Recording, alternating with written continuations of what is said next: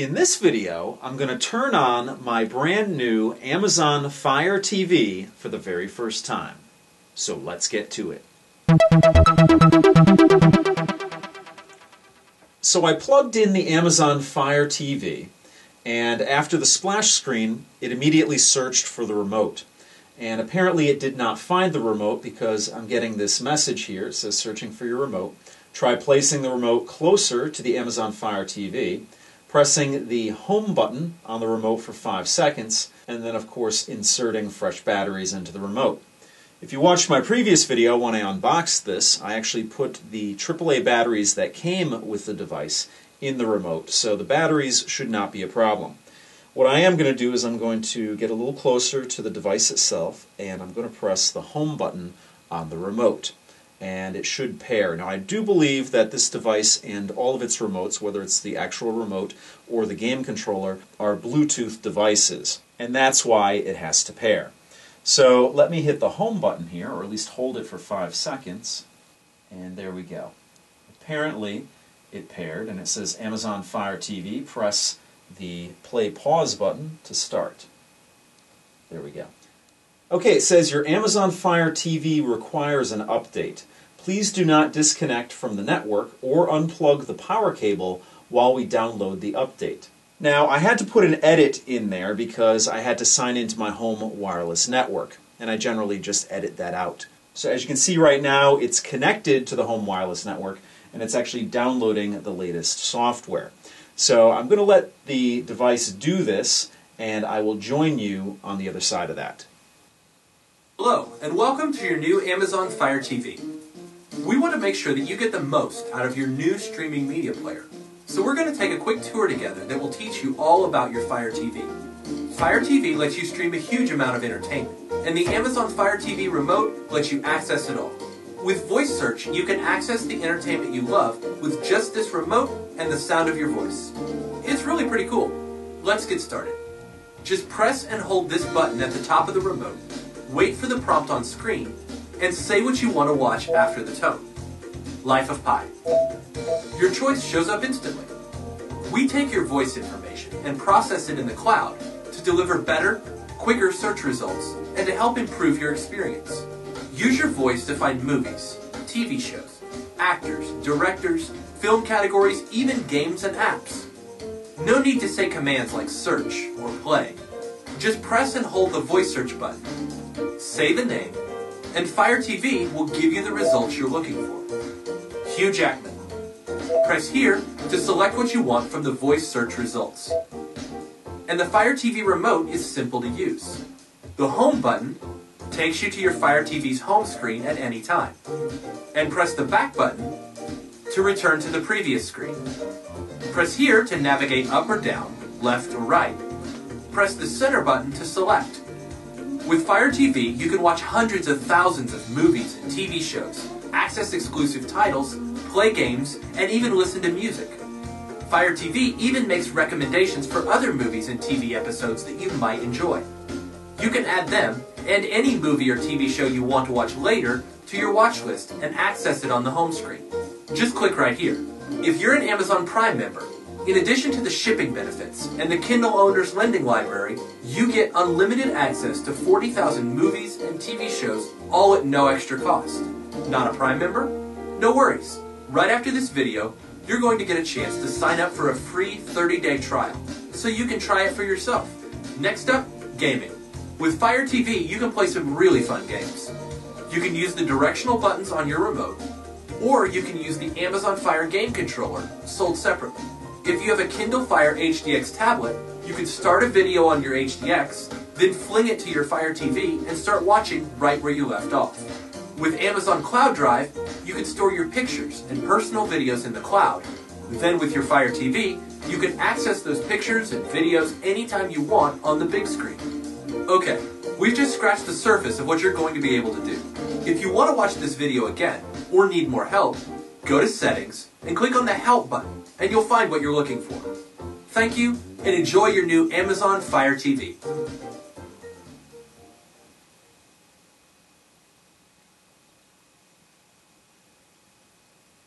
So that was really a great little introductory video there. pretty much explaining all the functions of this device. Now, just on a side note, the device itself has a light on it, on the front of it. A very small light, and that's pretty much all there is to it. Again, this is a very inconspicuous device, and it fits nicely in my entertainment center. But anyway, here we're greeted with, it says Amazon Fire TV. Your Amazon Fire TV is designed with kids and parents in mind. Parental controls allow you to require a PIN before playing videos from Amazon or purchasing videos, apps, or in-app items using Amazon One-Click. Your selection below will apply to Amazon purchases and videos on this device until changed in Settings, Parental Controls. So I don't really need any parental controls. I don't have any children. My children are cats, and they're not going to be watching anything on this Fire TV anyway. So I'm going to select No Parental Controls, and let's see what we have here. So as you saw in that little introductory video, this is the user interface. Now on the far left you have a filter.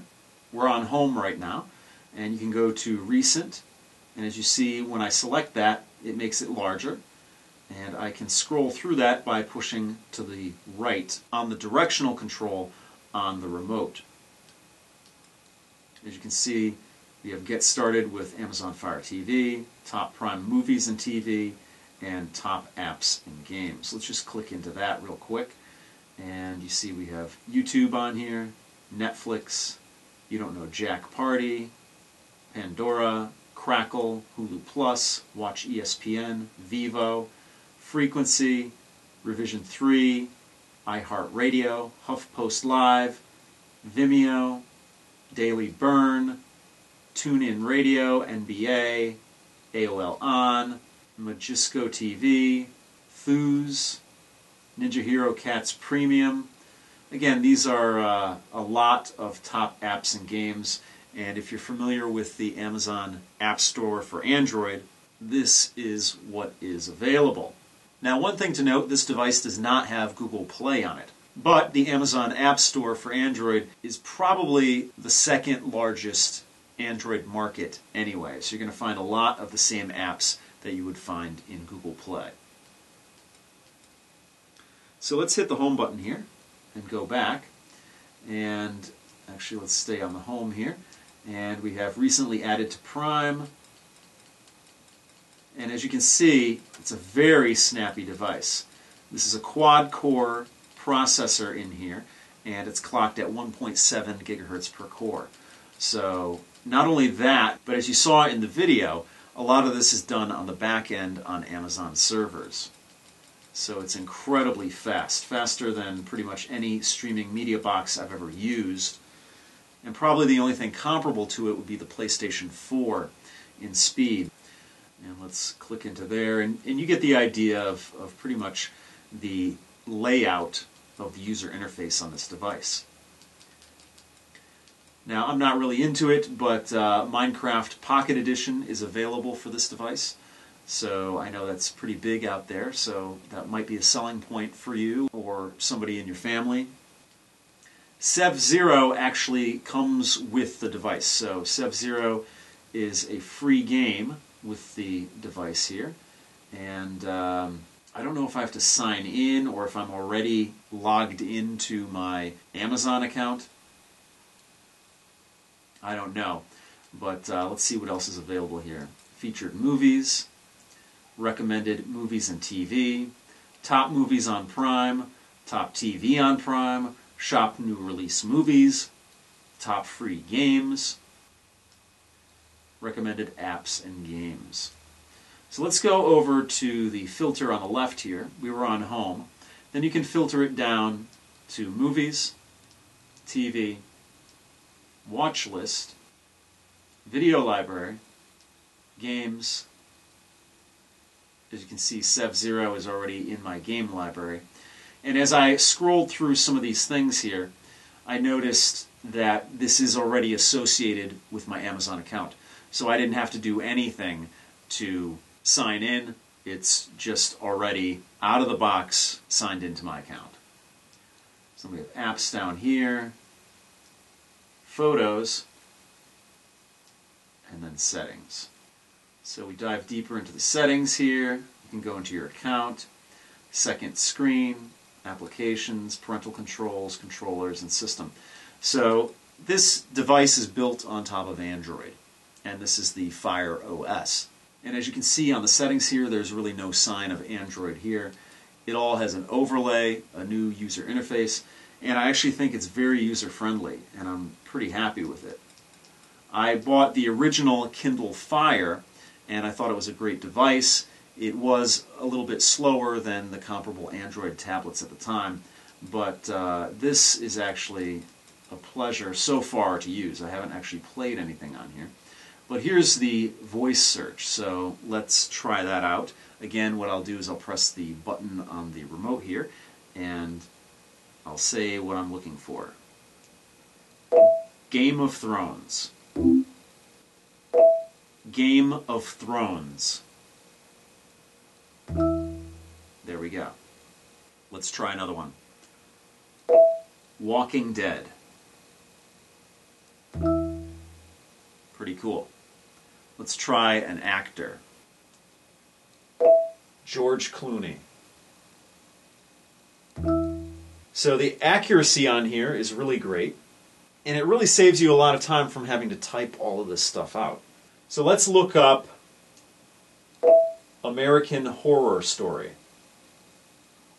And I'm going to actually select that. And here we go. These are the options to watch American Horror Story. There are 3 seasons available. I think there were only 3 seasons. Let's see what we got here. We got season 2. Again, this is very snappy and very cool. Let's go over to seasons here. And hit the wrong button there. Up, over, down, and over. Okay. So if I wanted to watch the most current season, I'd have to buy it from Amazon. So Amazon offers, as you saw in the video, it offers Prime streaming. So if you get Amazon Prime, it's a one-time fee you pay every year, and it just recently went up to $99 that you pay every year. And what you get with that is you get free shipping, you get lending on Kindle books, although I don't really buy Kindle books. And then also you get streaming. You get free streaming of, I think they said, 40,000 titles in the Amazon Prime library. So anything that's in that library you can stream for free. On top of that, such as something like this, American Horror Story, you can purchase the episode, or you can purchase the entire season. Or if it's a movie that you want to watch, you can purchase a movie. You can also rent content from Amazon. So if you wanted to rent a movie, and the prices vary, but if you wanted to rent a movie, generally it's around $3.99, but it could go higher. Then you would rent it, watch it on here, or any other Amazon device, or your computer.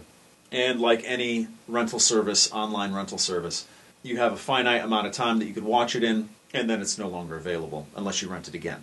So really, it's a soup to nuts offering, and this device, as you saw, offers Netflix, Hulu Plus. These are also other video services that you can watch content from. So far, I really like the looks of what this device offers. And I always thought that Amazon should make their app available on different players. Now, to this point, I think it's only available on video game consoles and the Roku, and some TVs. In fact, this TV offers Amazon Video on Demand. But this is a more specialized device, and on top of all that, you get the gaming aspect.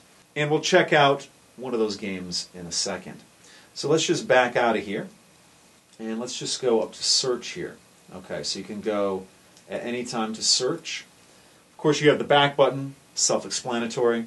Let's try the menu button here. Okay, the menu button is not working. I would imagine it only works under certain circumstances, depending on what menu you're in. So let's go down to Netflix here, because I do have a Netflix subscription. I'm going to download that. And you might notice it says that I have 1,000 coins. I actually got 1,000 Amazon coins, and that was for actually purchasing the game controller. And apparently a coin, 1 coin is worth 1 penny, so those 1,000 coins are actually $10 worth of Amazon coins. So let's check out the Netflix app here. So as you can see here, this is what the Netflix interface looks like on this device. And it is not the most recent Netflix interface. This is the previous Netflix interface to the current one. But I use this on my Blu-ray player a lot. It's very usable, very functional, and I like it. And it's very snappy. Add this to my list. It's very snappy on this device. So let's hit the home button here. And let's see what we got here.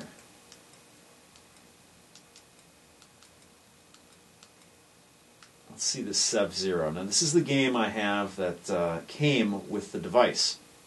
And I assume it will download in the background. This device is definitely powerful enough to do that.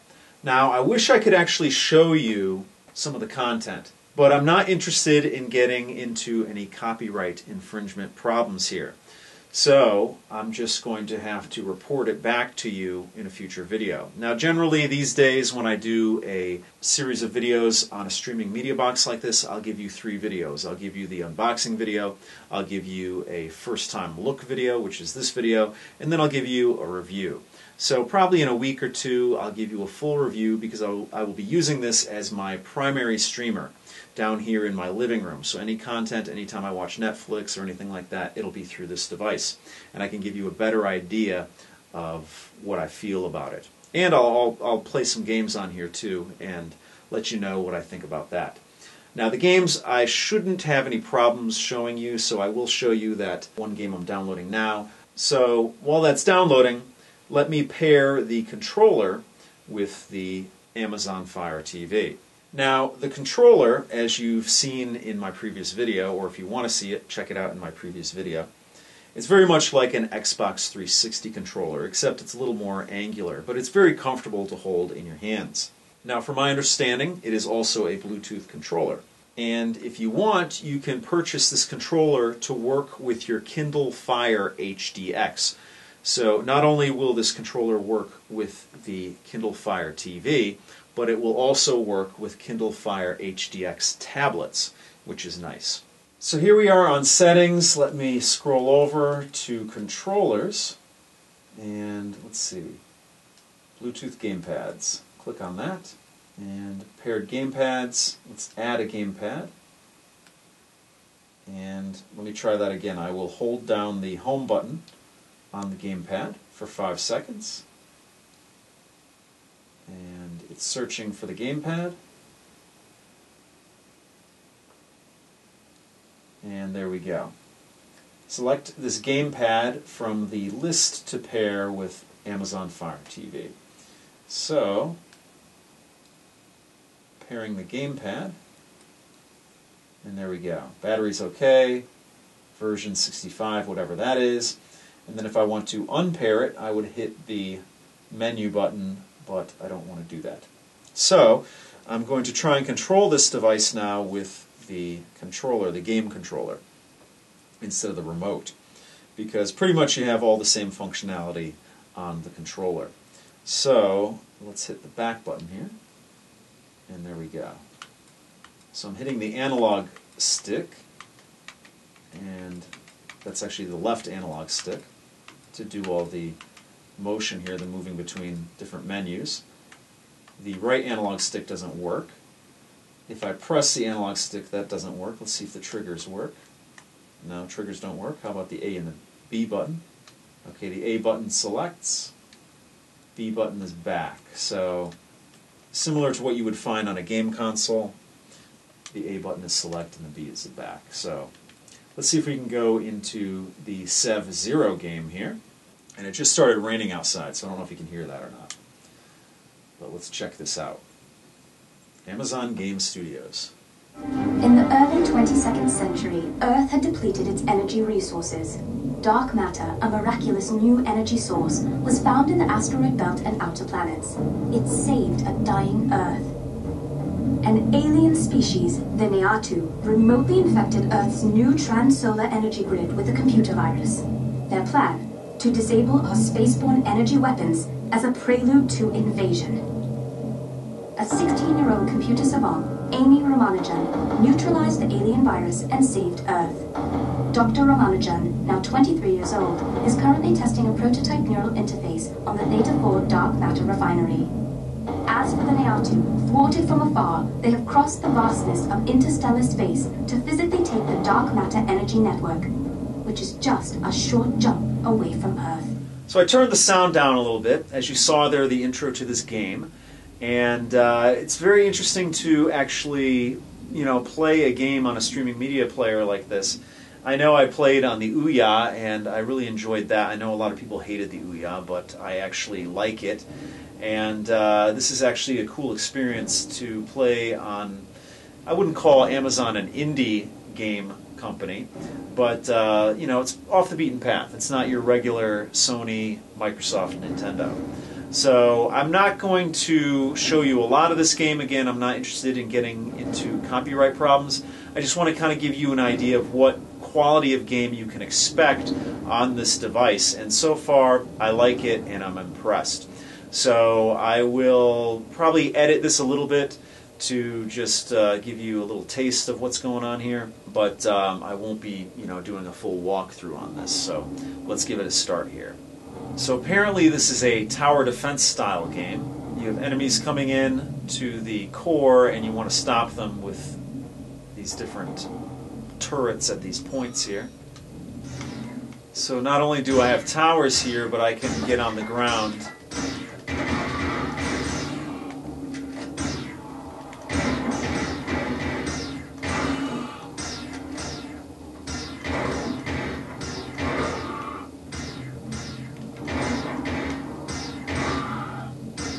So I would say so far, just from playing this one game, that the gaming is comparable to games on the Ouya, although I would expect a little bit more out of this device because it's a newer device, number one, and it has Amazon behind it, which is a huge company. So they might be able to publish a lot of different games that Ouya, being a smaller company, might not be able to push through. I'm not a huge gamer. Again, like I said earlier, mostly I do my gaming on a computer. If I game with a friend, it's generally on an Xbox 360. But I am going to try this. I'm going to try out a couple more games. And again, I will get back with you and give you my full impression on this device when I've had a little bit more time using it. So let me hit the home button on here. And let's see what we have here. We have summary, achievements, leaderboards. That's the Amazon Fire TV so far. My first impressions are that there's a lot of potential here. I'd love to see a lot of interesting games published for the system. As far as the video on demand that's available for it, I love Netflix, I love Amazon Video on Demand, and I'd love to see HBO Go on this device. Now, supposedly, there are rumors that HBO Go is in the works for the device, but as of the filming of this video, it is not available. Now, there were some rumors that this device was going to be a TV dongle, and I'm glad it's not, because although dongles have their place like a Chromecast, I do prefer a dedicated box like this. It would have been interesting to see if Amazon would have come out with a Blu-ray player, since Amazon does sell physical media. In fact, that's where I buy all of my 3D videos from.